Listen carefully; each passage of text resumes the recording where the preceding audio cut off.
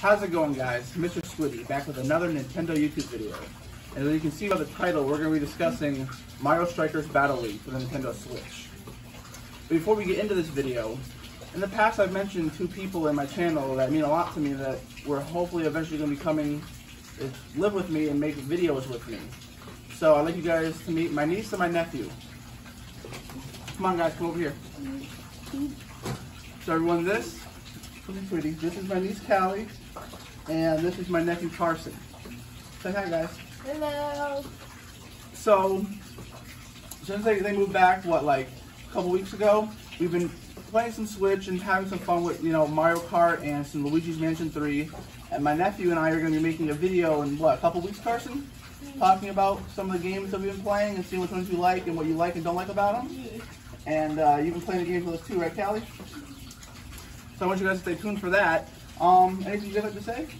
Want to say hi to everybody? No? Nothing? Want to say like go Nintendo or hi Mom and Dad or anything like that? Okay. Well, anyways, let's get into the rest of the video. Also, real quick, want to mention a special thank you to a friend of mine. My coworker gave me this hat. He knows that I love Nintendo, and he wasn't really using it, so he just decided to give it to me for free. So, David, if you are watching this, I want to say thank you, my friend. This really means a lot to me.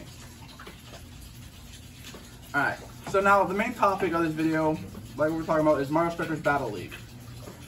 Since the Switch launched, 3 main sports titles: Mario Tennis Aces, Mario Golf Super Rush, and now Mario Strikers Battle League.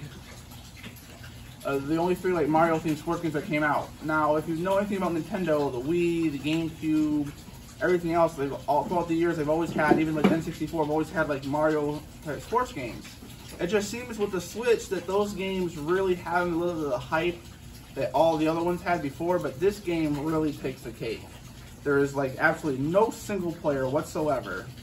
The multiplayer is laggy and botchy at times, and it doesn't, in my opinion, play right. Now, if you're playing against a friend online or something, it can be kind of fun, but I feel like the multiplayer matches can be kind of hectic. I don't think it's the worst game I've ever played, but I really don't think it's worth $60. If you're thinking about getting this game, I really do not recommend you picking it up for any more than $35 to $40, and that's kind of pushing it. Now, obviously, it's a Mario game, so I don't fully hate it, as I'm a super Mario fanboy, but at the same time, it's just, I was really disappointed. Since this game got announced, I believe in February, I think, I was driving my coworkers at work crazy about how much I couldn't wait to get my hands on this game.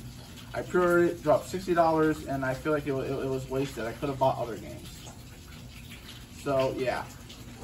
Overall, maybe a 6 out of 10 rating. You can have some fun with the multiplayer, but you really, as some of the other big YouTubers have mentioned, you really can do everything you want in this game in the course of 4 minutes. That is not worth a $60 price tag. A YouTuber I watch called Beat 'em Ups, he said that a fun game should even be fun even when you're losing. And obviously it should be more fun when you're winning. It's really not that much fun when you win, and it's depressing when you lose. It's frustrating. So, yeah. Anyways, yeah, like I said, 6 out of 10. Don't really recommend it. But, I mean, at the same time, I guess if you want, pick it up. But try not to get it for any more than $40. Before we close out this video, anything you guys like to say? Bye. Oh. You want to say bye to them too? No? Okay. Well, guys, I appreciate you guys watching. If there's anything you guys like to see in the future, just let me know. Unboxing, reviews. I eventually want to get some gameplay going. But I need to get a capture card and that kind of stuff first. But hopefully maybe we'll see some of that in the future. And keep an eye out for the new video that me and my nephew are going to be making in maybe just 2 to 3 weeks. Again, thank you all for watching. And remember, if it isn't Nintendo, it's Pretendo.